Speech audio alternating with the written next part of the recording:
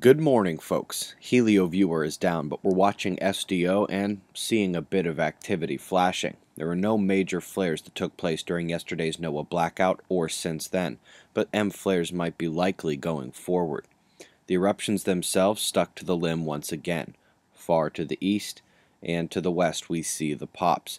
We have had enough of them to disrupt the inner heliosphere with CMEs and cause high-energy proton surges.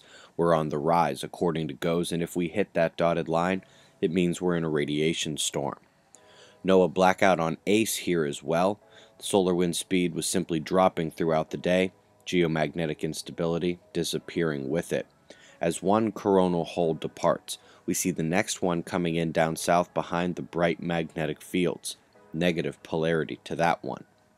The sunspot situation, it's a bit tricky. We've got a ton of sunspots, a peak is expected soon, and some of them are brand new, born amidst the crowd. Could you spot them? The only magnetic mixing is incoming down south where the top two Delta candidates reside right now. However, each of the active regions is at least beta class. It's kind of a crapshoot to guess which, if any, will complex. Top quakes of the day. Very unusual for Africa to see this area being active. New Zealand, still slightly above average, and as the Pacific ramps up a bit, I'll begin watching the American coastlines as they often follow the Pacific rise. Got a solar polar fields update.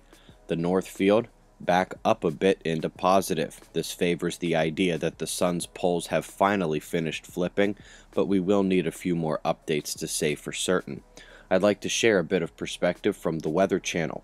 Found this about halfway down the page I've got linked for you below the video. You'll find a rundown of the domination by cold over heat this past year. It has not been close. They also do a very good job of noting that the West Coast has somehow managed to be incredibly warm throughout that period.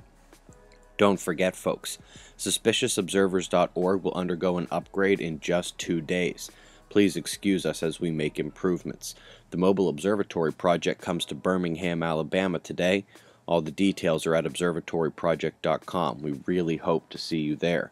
Also, if you click on products in the menu bar up top, you'll find some very cool new additions to the gear. These folks are observers and were our hosts early in the tour. On to the weather. The West Coast storm is now in the central U.S., the next one just churning offshore. The heat and moisture rushing up the leading edge of the convergence could produce hail and thunderstorms tonight. And of course, we can't forget the possible snowfall from the tip of Maine across to the west coast. In Europe, we see a new Atlantic low now, while the previous one stretches out as it heads east and actually connects to a low over Spain. Our top watches tonight stretch from southwest to the northeast and include the convergence cresting now from that new Atlantic low. Down under, you can see that set of lows still there. While we will have some storms in the south near Melbourne, the primary watches right now stretch from the northeast coast down to New Zealand. We've got your current conditions and shots of our star to close at 6:20 a.m. Eastern Time, and that's the news. Eyes open, no fear. Be safe, everyone.